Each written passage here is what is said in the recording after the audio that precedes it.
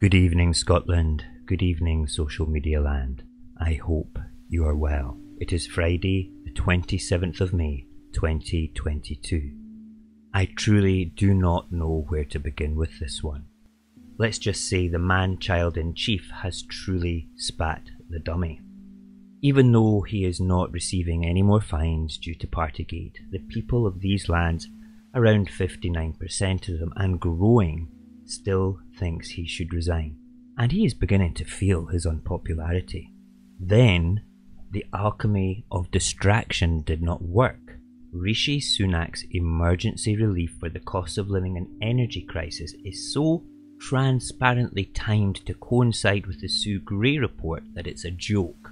People can see the Tory tactics of we better do something to appease the mob, and we look on with disgust. The money will be a welcome relief to some folk, so I do not begrudge the effort, but when you get into the nitty-gritty of it, you can see that it's giving back to the things that Tories have just recently took away. So what has the man-child-in-chief done that shows that he is actually spitting the dummy? Well, the fact that more than half the people don't trust him and probably don't like him, see him as a liar and cannot believe that he will not resign, he has to do something to protect himself from the next pantomime about to land in a couple of weeks, and that's the Standards Committee. They will decide if he deliberately misled the House and lied to his fellow MPs and in turn the people of these lands. We as outsiders to Westminster can see it's pretty obvious that he did.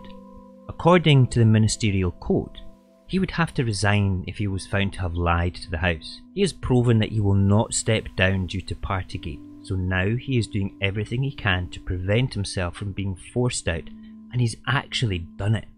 So how has he done it? He has rigged the rules of the ministerial code in his favour. He and his fellow ministers can now run amok through the political processes of the House of Commons with impunity. Not only has he changed the code, but Johnson has also rewritten the foreword to the code, removing all the references to honesty, integrity, transparency and accountability. If you do not consider that we are marching into a dictatorship, then understand what he has done is one of the final pieces in the puzzle.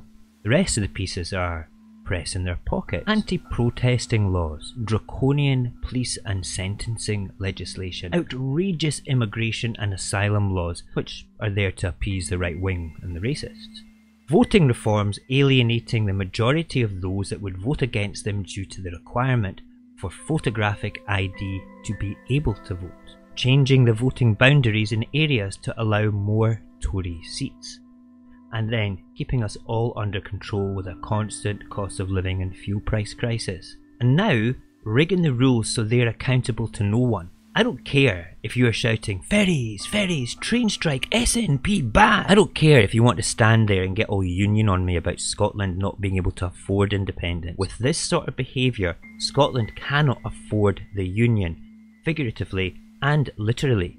Remember that hard Brexit we didn't vote for? There is not one thing that the Scottish Government has done that is even remotely close to what the man-child-in-chief has done. Scotland mitigates the heartless measures that Westminster enforce with a budget that requires balancing by law every year when we receive around half the revenue back from what we have actually sent to the Treasury. If you want to be a Johnson apologiser, if you want to be a Tory sycophant, then that's up to you. You can stick with voting for people that live and breathe corruption all you please, but don't expect things to get any better if you do, and don't expect it to get better if he resigns, because you will just get another clown in leadership, lacking in integrity, but just better at hiding it. I shall continue to call them out for their egregious, stinking behaviours that we can all see clearly and easily. I will still fight for a Scotland that many more people have woken up to understanding will only come about with independence, with everything that's going on. Are you yes yet? Thank you for listening. Goodbye and good luck.